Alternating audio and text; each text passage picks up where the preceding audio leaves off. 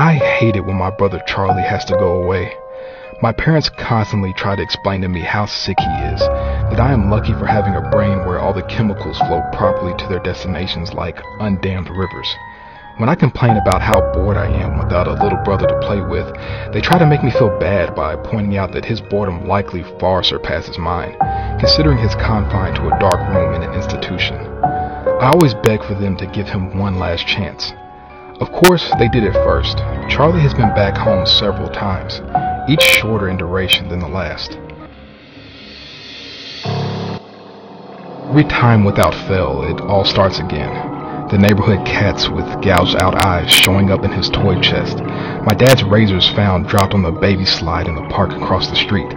Mom's vitamins replaced with bits of dishwater tablets. My parents are hesitant now, using last chances sparingly.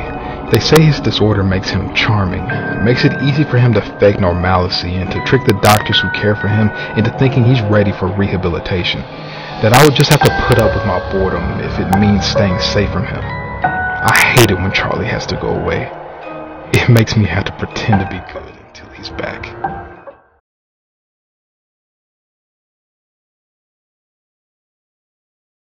You don't know who I am, but I know you.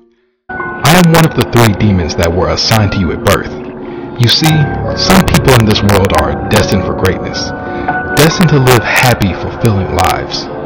You, I am afraid, are not one of those people. And it is our job to make sure of that. Who are we? Oh yes, of course. How rude of me. Allow me to introduce us. Shame is my younger brother, the demon on your left shoulder. Shame tells you that you are a freak, that those thoughts you have are not normal, that you will never fit in. Shame whispered in your ear when your mother found you playing with yourself as a child. Shame is the one who makes you hate yourself. Fear sits on your right shoulder. He is my older brother, as old as life itself. Fear fills every dark corner with monsters, turns every stranger on the street into a murderer. Fear stops you from telling your crush how you feel. He tells you it is better not to try than to let people see you fail. Fear makes you build your own prison. Who am I then?